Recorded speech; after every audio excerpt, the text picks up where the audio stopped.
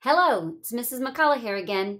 And today I want to talk to you about how readers retell and they write down some of their retelling.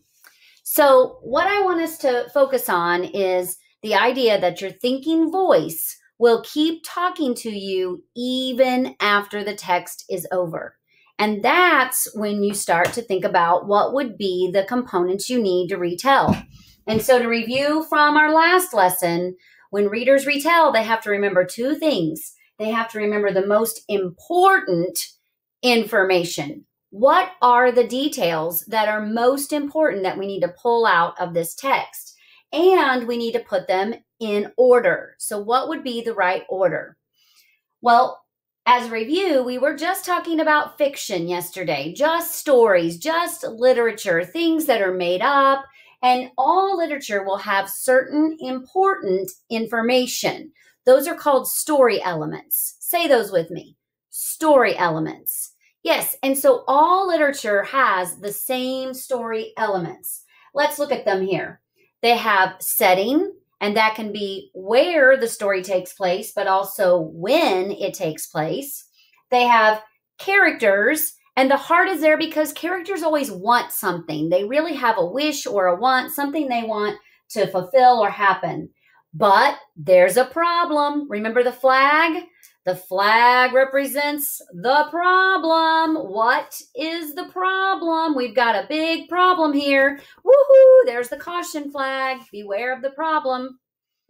Then it tends to get a little bit worse. So there are your storm clouds. They tried this, it didn't work. They tried this, it didn't work. And so it's just, it's not going well, okay? And then some stories, especially in second and third grade, you'll find will have a guide, someone who comes along and helps them. And then the solution, yes, the problem was fixed. It always will have all of those story elements. All literature will have all of those story elements. And they have to come in order. So this always comes at the beginning. This box represents the beginning. The problem is very near the beginning, the first couple of pages usually. And then as the story goes on in the middle, it's all about how it got worse. And then the solution is near the end, the last page, the last couple of pages. It depends on how the book's written, okay? So we practiced this yesterday. We actually practiced this with the bad case of stripes. We pulled out all of those different pieces, those story elements, and you had, for your assignment, you had a paper that looked a lot like this on the computer to help you remember which story elements you needed to put and in what order. And so today I want to show you how readers actually write those things down. Sometimes they just say them, but a lot of times readers will write down their after reading thoughts. So I want to take you to my computer and I want to show you this icon that we had last time. So we talked about how when readers write down their thoughts, it's like they're making tracks. Well, you can still make tracks after the reading. So we're going to make some tracks like these footprints by the pool, whoops, or footprints here in the snow. So we're going to make tracks of what our after reading thinking voice is telling us about a bad case of stripes. So let's go back in and think about the text and those specific story elements. So setting. Setting is where, but it could also be when. It could be where and it could be when. And we talked about that it happened at Camilla's house. It happened at Camilla's school. But you know, it's the when that's pretty important to Camilla's story. It happened on the first day of school. So I just jot down with my marker on some sticky notes, or I could write it right here in the box. I just write down a few words. This isn't a full sentence right here, just a few words. And this is what I jotted down. First day of school. And so I'm going to put it in the first box here near the setting because it happened at the beginning. So now we have character. And who is the main character in A Bad Case of Stripes? Well, It's Camilla. Yeah, Camilla's the one that we're talking about this whole time. And so the heart, squeaky chair today, the heart really represents the want or the wish that she had. And we found out that that want that she had right there at the beginning, she wanted to fit in.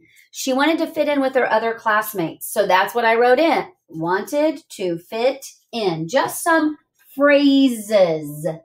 Because writing it down will help me remember it. It will help me when I come back to it later.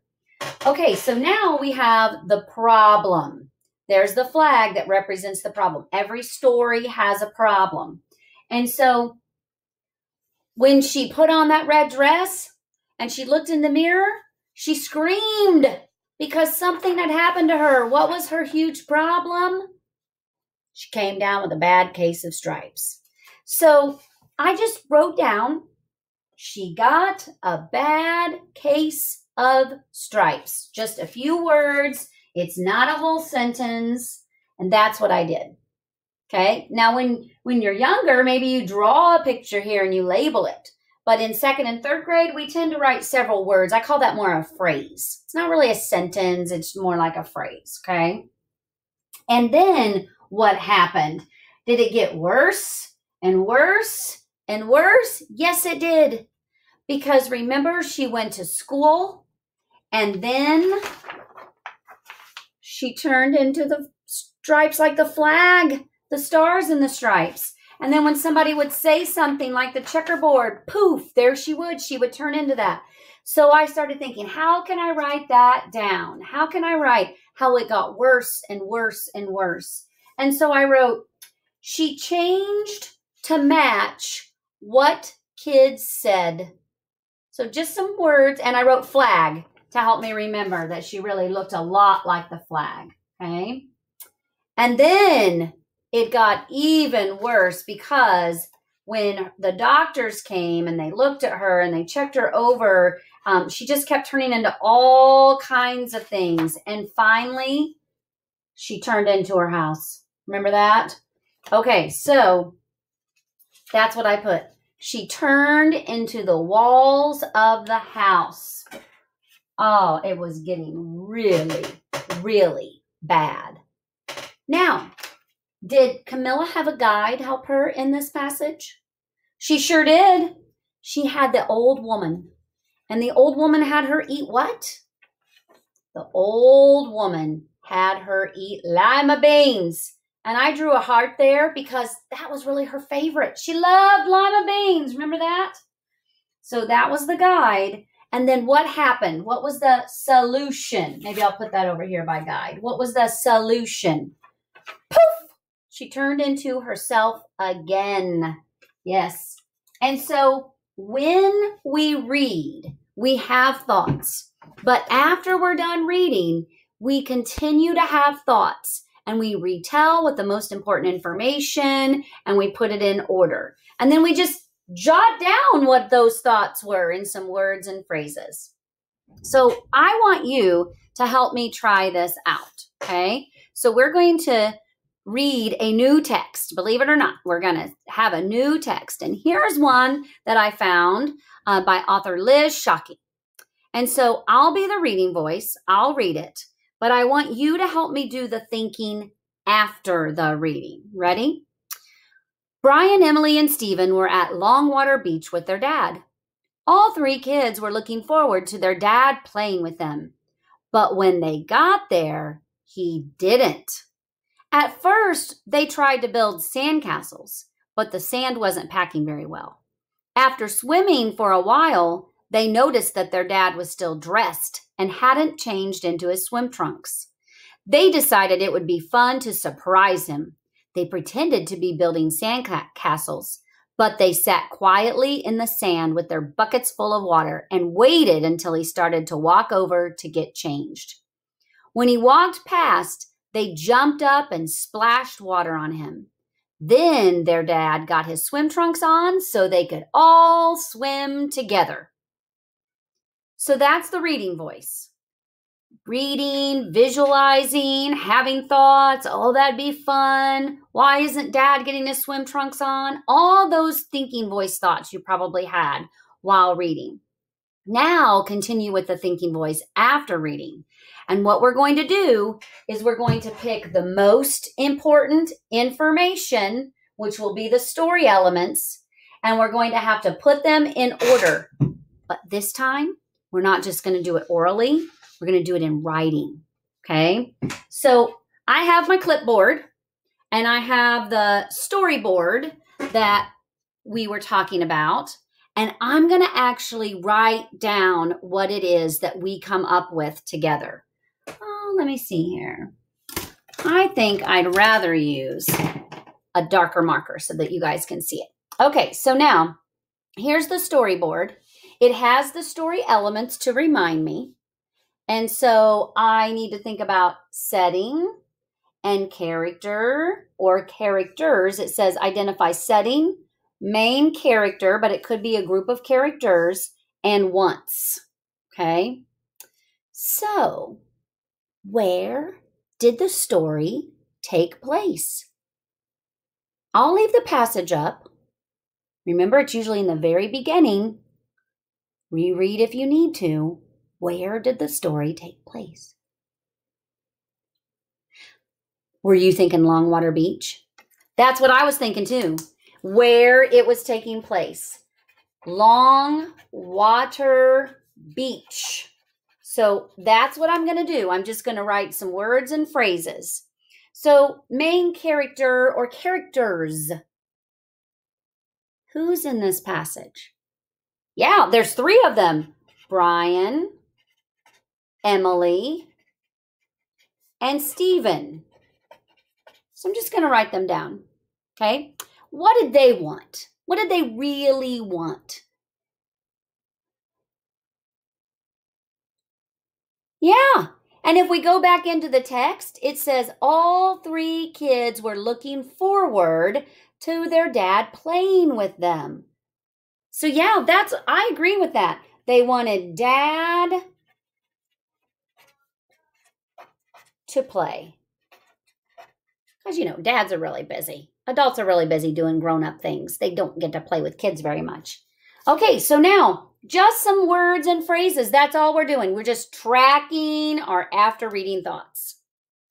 Okay, so now, the next story element. Do you remember what it is? That's right. The problem. What is the problem? Dad didn't play. You're right. Dad didn't play. And he didn't even put on his swim trunks. He was still dressed in his clothes. Okay, so then what happened? Now, it says that describe the problem getting worse or bigger.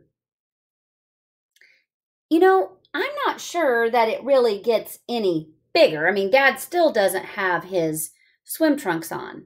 But what events took place in this passage that kept it going? So let's reread. At first, they tried to build sandcastles, but the sand wasn't packing very well. Well, you think that's kind of a problem? Okay, so tried to build sandcastles, but it's ho-hum. It's not working all that great. Okay, then what did they do?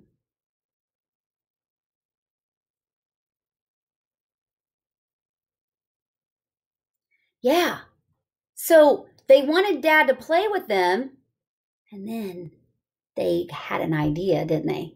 So they were pretending to still be building sandcastles, but they sat quietly in the sand with their buckets full of water and waited. Is that what you were thinking? Something about that? So how would we say that? How would we pull out some of those words and phrases to tell what they were doing?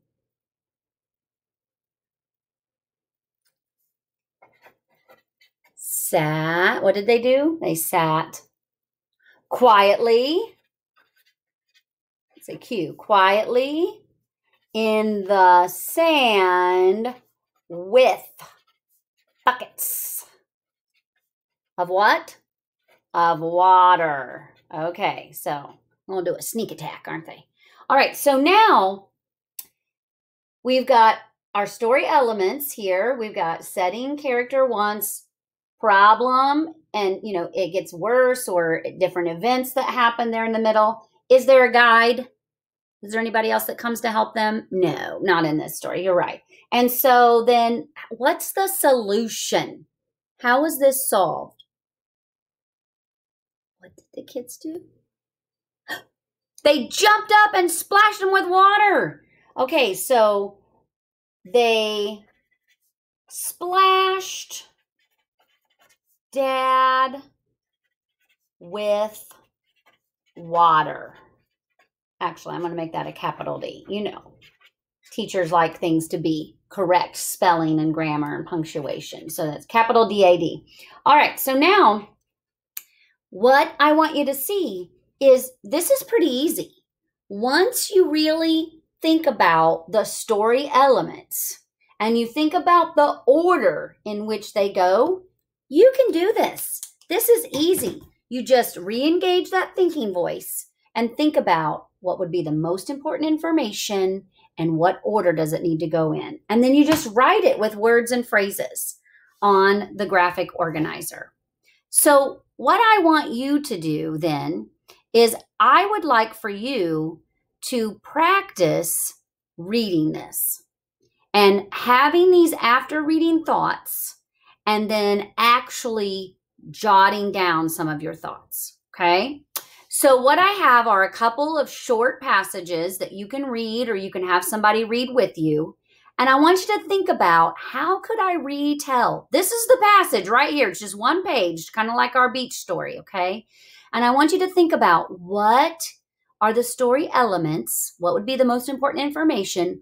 What order could I put them in? And so I've got a storyboard here. Now, you could print this off and write on it. You could make your own boxes, because basically that's what I did over here. I just made lines. You could make your own boxes. You could draw your own little icons with the setting and the character and the heart. You could do that. But we also have some links for you so that you can actually type this into a Google Doc or something like that if that's what your teacher wants you to do. So maybe you would type it in to the document where you can actually add your thinking voice thoughts. So I've given you two passages, and this one is the first one. It's kind of short, and then the storyboard. And I'd like for you to try the next one. I know it's kind of long, but the words are easy. And so I'd like for you to try the next one and see if you can put those in there, okay? You are doing so well at doing this orally. I want to see if now you can retell and write down some of the important information in the correct order. That's what you would do if you were in Mrs. McCullough's class, but your teacher might have another idea.